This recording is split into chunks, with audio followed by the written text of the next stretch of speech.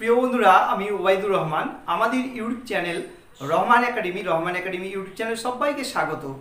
আজ আমি দ্বাদশ শ্রেণীর ছাত্রছাত্রীদের জন্য দর্শনের একটি গুরুত্বপূর্ণ অধ্যায়, পঞ্চম অধ্যায় নিরপেক্ষ ন্যায়ের একটি গুরুত্বপূর্ণ উদাহরণ সহ আলোচনায় উপস্থিত হয়েছি। তো ভিডিওটি শুরু থেকে শেষ পর্যন্ত দেখবে। যদি ভিডিওটি ভালো লাগে অবশ্যই লাইক, কমেন্ট, শেয়ার করবে। আর নতুন হলে চ্যানেলটিকে সাবস্ক্রাইব করবে আর পাশের বেল আইকনটি প্রেস করবে, কারণ আমার দেওয়া নোট, সাজেশন, আলোচনা এবং প্রশ্ন উত্তর সবই তোমার কাছে পৌঁছে যাবে নোটিফিকেশনের মাধ্যমে সবার আগে। তো কথা না বাড়িয়ে চলো শুরু করা যাক। আমি আলোচনা করব নিরপেক্ষ ন্যায় কীভাবে সাজানো হয় এবং কোন সংস্থান, কোন মূর্তি তার বৈধ, সেই মূর্তিটি বৈধ না অবৈধ, তার বিস্তারিত আলোচনা আজকের এই ভিডিওতে তুলে ধরবো। তো চলো বোর্ডের দিকে তাকা যাক। তো বোর্ডে একটা উদাহরণ নিয়েছি, দেখো এখানে এক নম্বর একটা উদাহরণ নিয়েছি, সে এত দুর্বল যে সে হাঁটতে পারে না। এটি একটি সংক্ষিপ্ত ন্যায় অনুমানের উদাহরণ। এখানে একটি মাত্র বাক্য থাকবে, একটি মাত্র বাক্য থেকে তোমাকে প্রধান, অপদান এবং সিদ্ধান্ত বার করতে হবে।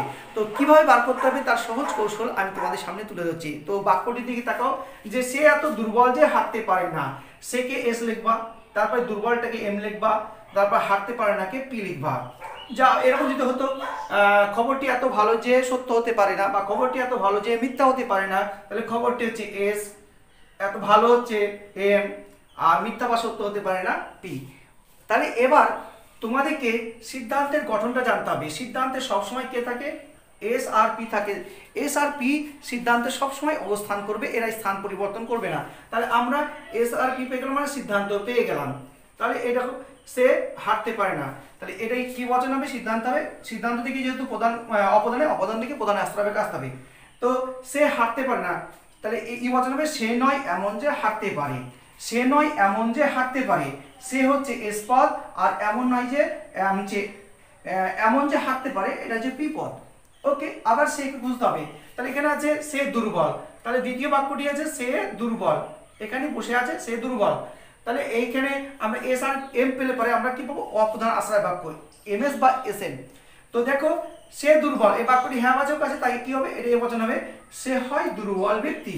তাহলে সেটা এস পদ আর দুর্বল ব্যক্তিতে এম পদ। ওকে, তারপরে আমাদের যে বাক্যটি অবশিষ্ট থাকছে সেটি হচ্ছে দুর্বল ব্যক্তি হাঁটতে পারে না। দুর্বল ব্যক্তি হাঁটতে পারে, এম আর পি এই অংশটি বাকি থাকছে।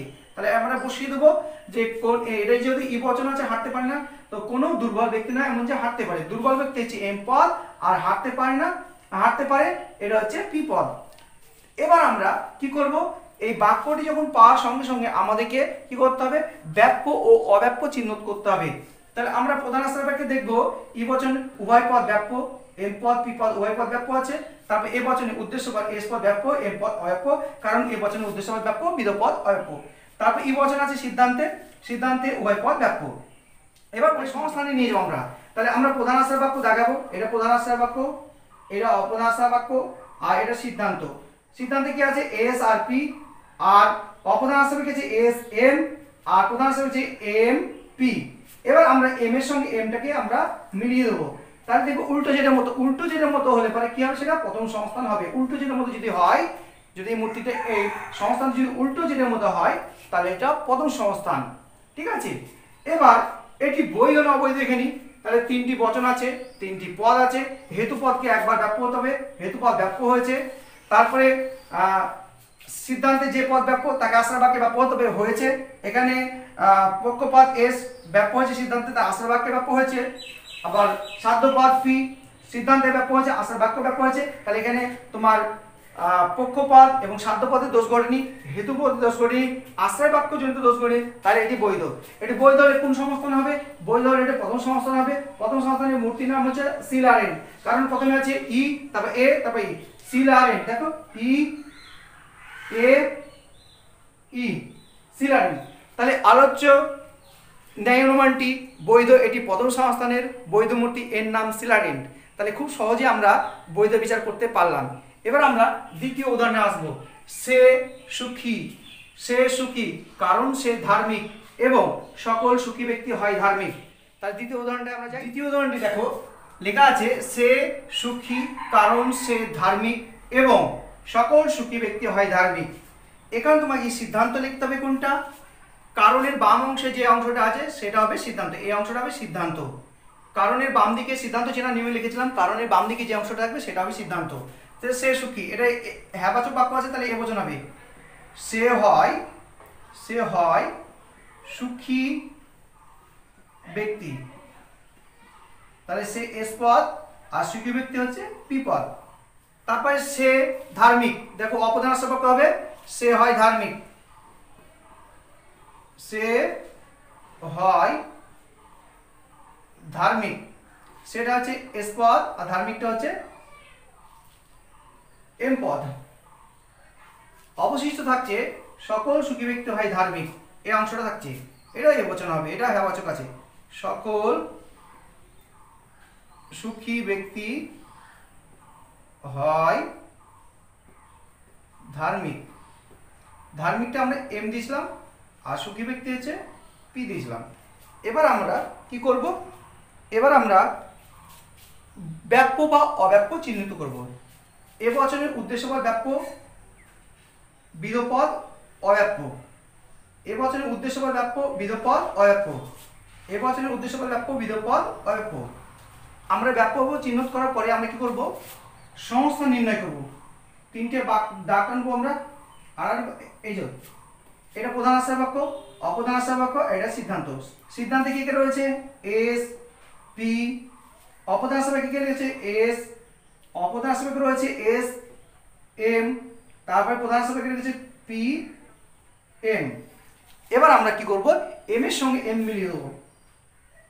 যদি এরকম ঘটনা হয়, ঠিক আছে, এম এর সঙ্গে এম যদি ডান দিকে থাকে, উভয় আশ্রয় বাক্যে যে বিধেয় স্থান যদি এম পদ থাকে, তাহলে এটা হবে দ্বিতীয় সংস্থান,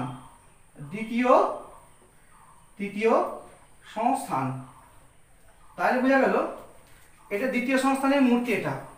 এবার আমরা দেখব এখানে খুব সহজেই আমরা নির্ণয় করব যে এখান থেকে আমরা ব্যাপ্য অব্যাপ্য নির্ণয় করব, উদ্দেশ্য ব্যাপ্য বিধপদ অব্যাপ্য, অব্যাপ্য ব্যাপ্য অব্যাপ্য। এবার আমরা দেখব এটা বৈধ না অবৈধ। তো খুব সহজে আমরা অবৈধ বা বৈধ নির্ণয় করতে পারবো।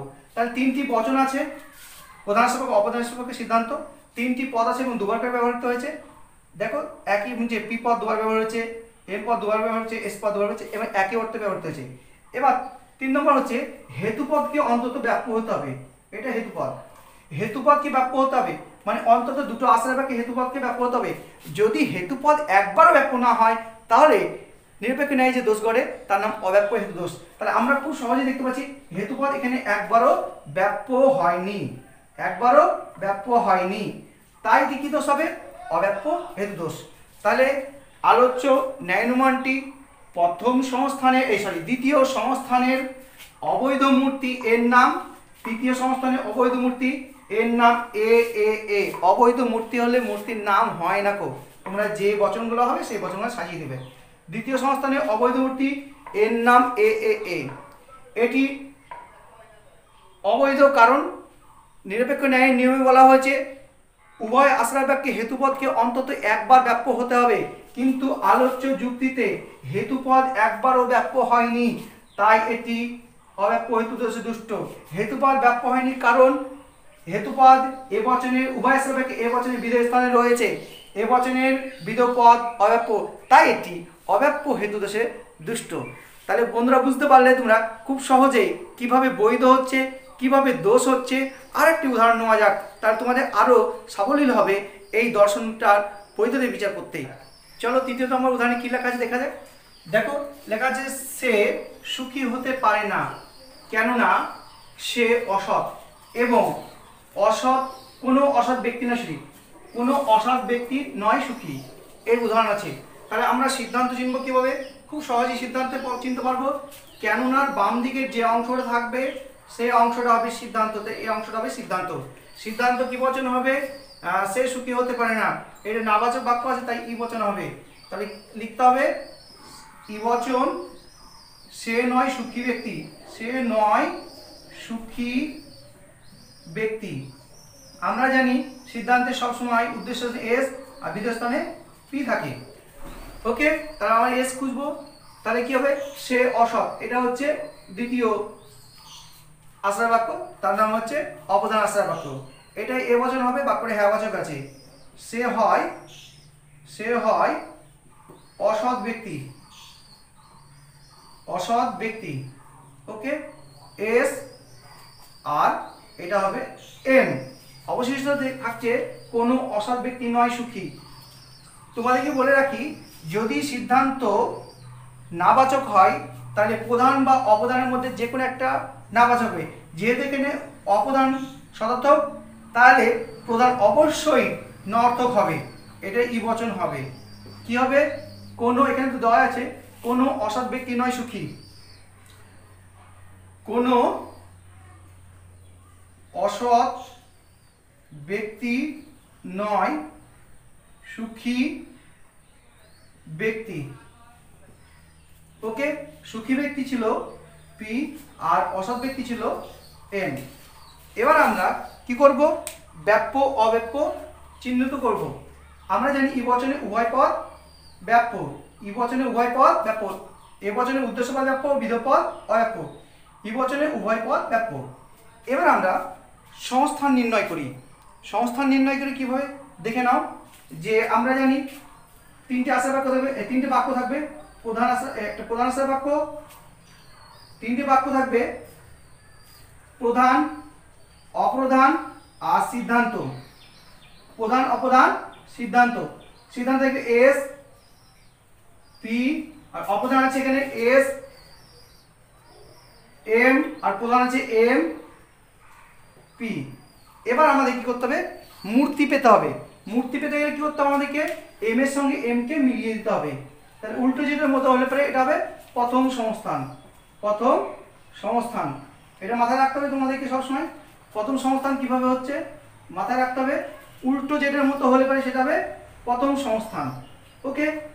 এবার আমাদের এটা বৈধ না অবৈধ একবার যাচাই করে নিতে হবে, বিচার করে নিতে হবে। তাহলে তিনটি পদ আছে, তিনটি পদ আছে, হেতুপদ, পক্ষপদ, সাধ্যপদ, এবং দুবার করে ব্যবহৃত, একই অর্থে ব্যবহৃত হয়েছে। তিনটি বচন আছে, ঠিক আছে। আশ্রয় বাক্যে যে সিদ্ধান্ত যদি নর্থক হয় তাহলে আশ্রয় বাক্য একটা নর্থক হবে, আশ্রয় বাক্য নর্থক হলে সিদ্ধান্ত অবশ্যই নর্থক হয়েছে। এবং এখানে কি হচ্ছে? হেতুপদ একবার ব্যাপ্য হয়েছে, কিন্তু হেতুপদ একবার ব্যাপ্য হয়েছে। তাহলে এখানে সাধ্যপদ, পক্ষপদ, হেতুপদ এবং আশ্রয় বাক্যে কোনো দোষ ঘটে নেই, তাই এটি বৈধ। বৈধ হলে মূর্তির নাম লিখতে হবে। কি লিখতে হবে? এই মূর্তিটা হচ্ছে প্রথম সংস্থানে। প্রথম সংস্থানে এইরকম মূর্তি আছে, দেখো, সিলারেন্ট,